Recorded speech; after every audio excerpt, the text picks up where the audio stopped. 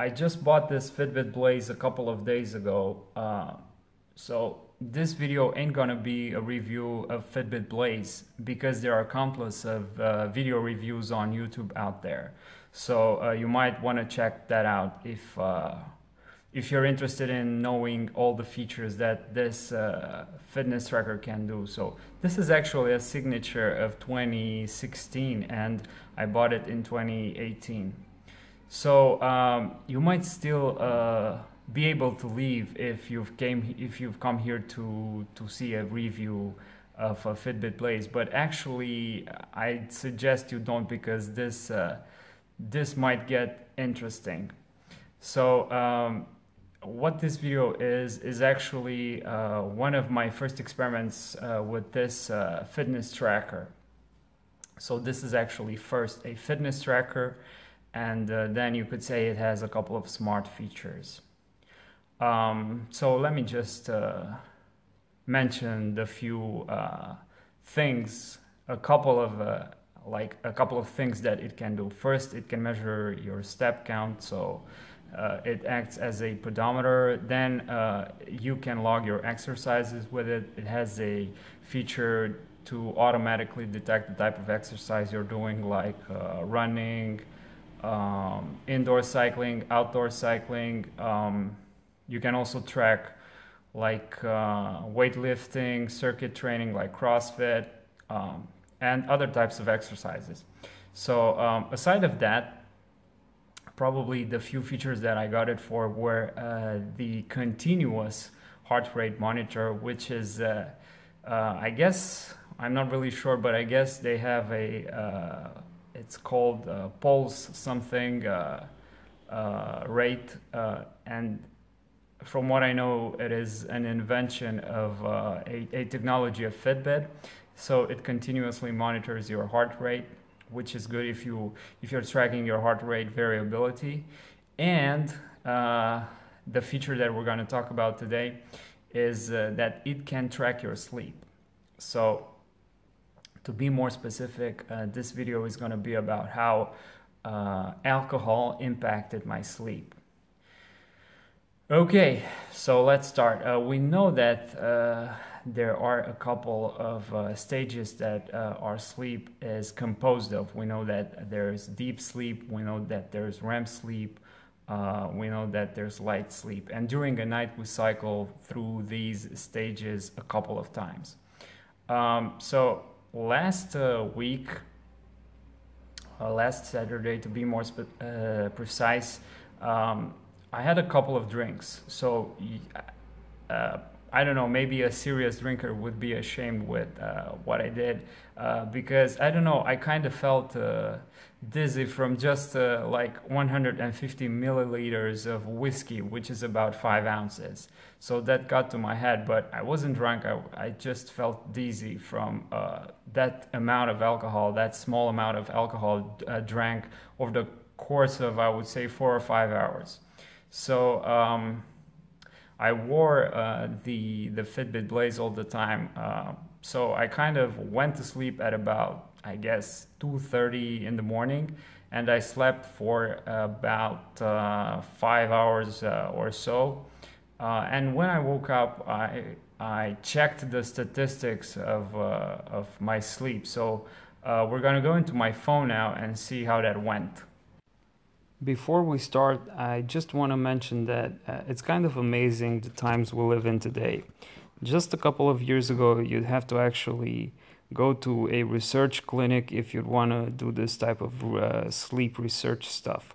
So you'd go to a research clinic if you'd be participating as a subject in a sleep research experiment, and researchers would actually equip you with all sorts of sensors and devices, and then you'd probably have to try to sleep with all those devices on. And if luckily you'd be able to go through that torture over the course of a night or several nights, you would be able to have some insight of the way you've slept. And it's kind of amazing that now we can do this with just a watch, just a fitness tracker or a smartwatch. and a mobile phone with an application like this one, this Fitbit one. So this is actually this Saturday.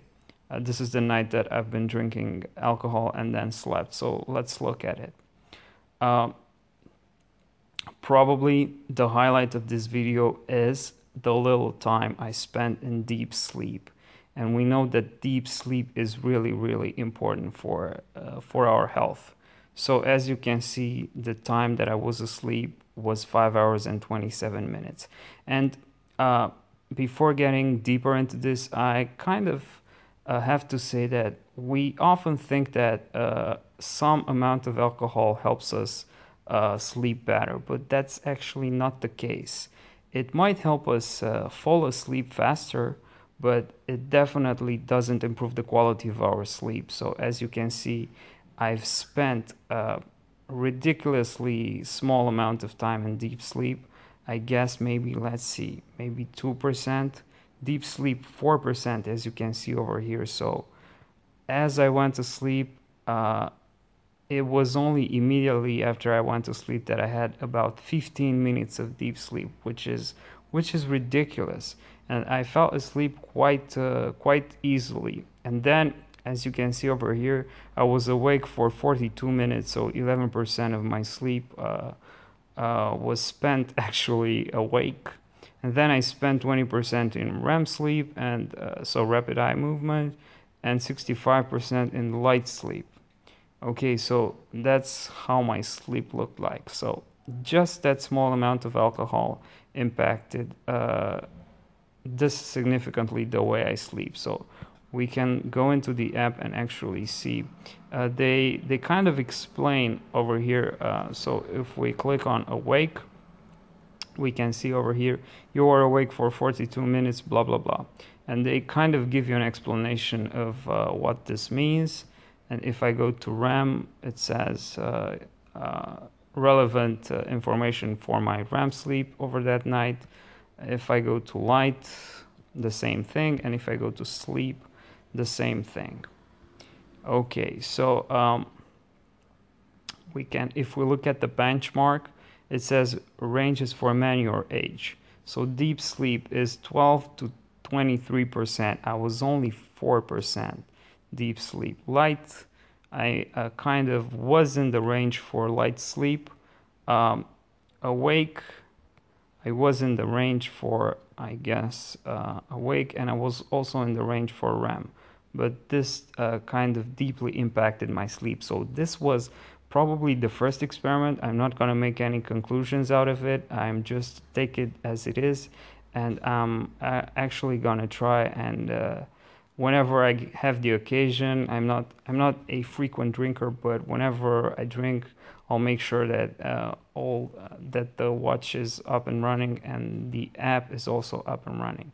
So if we go and look at Sunday, now, which was the day after, we can see that statistics are they look much different. So over here I spent 16%, so 4 times as much in deep sleep, 52% in light sleep, 24% in REM sleep, and I was only awake for 34 minutes. And if we go to benchmark, we can see that we are in the ranges, so we are in the averages for people of my age. And this wasn't even a good night of sleep, so I would say 6 hours and 41 minutes, but it was better than the last one. A couple of things that I want to, probably the most important thing that I would like in this, and I hope that they actually release with future updates, is to show you how many times you've cycled through these stages. As you can see over here, it says at night your body cycles through different sleep stages. It moves from light to deep, back to light, then into REM. So this is actually one sleep cycle. So light to deep to light to REM. That's actually a sleep cycle. And usually we have about 4 to 5 cycles. That would be a good night of sleep, of 4 to 5 cycles. And also, they don't they don't have the ability to log your dreams. So I would like to see just a small button that would give you the ability or the functionality to edit or just add a small note if you've had like good dreams, bad dreams, nightmares, and all that sorts of stuff. Okay, so I guess this is it. This was the first experiment with sleep and the Fitbit Blaze. Looking forward to do more experiments. If you're interested into that, make sure to hit the like and subscribe button to stay up to date for whenever I post new videos. And I guess that's it for this video. Thanks for watching and hope to see you in the next one.